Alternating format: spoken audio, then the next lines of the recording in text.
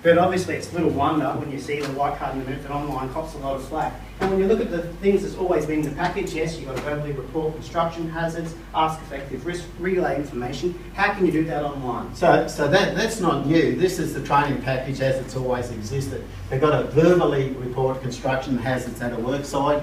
They've got to ask effective questions.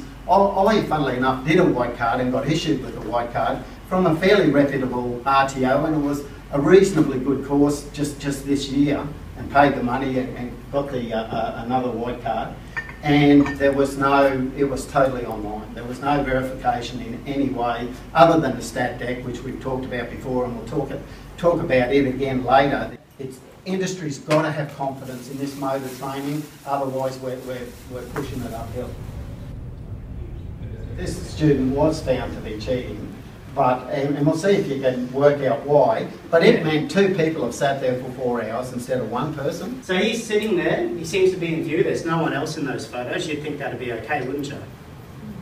But there's clearly something wrong. We've never taken a photo of an empty chair because they can get up, make a cup of coffee. We only take photos when there's activity on the keyboard and mouse. And who's operating the keyboard and mouse when his hand's behind his head like that?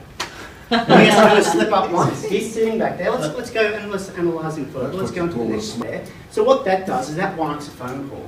We ring him up, and I think just have a look at the contact log.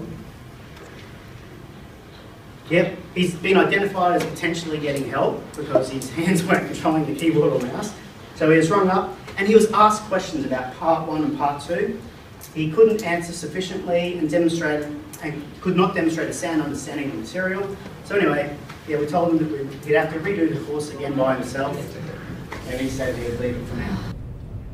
We've got actually another assessment tool called an RMAC assessment, remotely monitored exam condition assessment, where basically the student hits the record button, it's a video-based thing, and only once the camera is recording are they shown the question. And they've got to answer that question right then and there. They can't be helped by anyone else.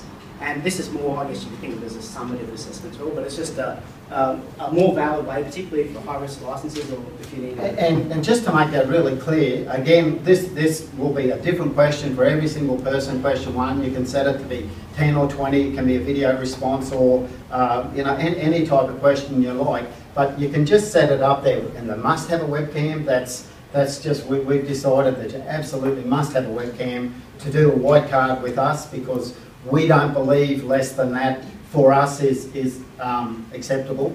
And with this RMAC system, once they hit start, like, and you get, sure they could have someone having their monitor, but it's recording their response, and they've got 30 seconds to answer it. So the other person's got to read it, talk to them, get that back to them. They've got to give that response while it's being recorded in that 30-second period. You know, we just cannot see a way around that. That's question 1, it's gone, whether you answered it or not. I mean, take online banking. Like, if you're going to do online banking, you need a device, like a phone, a computer, you need to have connection to the internet, you need to be set up, a client ID and PIN and password or whatever. If you don't have any of those, you can't do online banking. Too bad, go stand in line in store in a branch, you know? And we really believe that this needs to be the standard that's adopted. For us to do a white card with us, you haven't got that bad luck. Can't do it with us. Absolutely. Yep. Well, we believe that it's necessary. We believe that you should have evidence for authenticity. We believe it's the solution, honestly. And we believe that online training has a future, but we've got to get over some hurdles.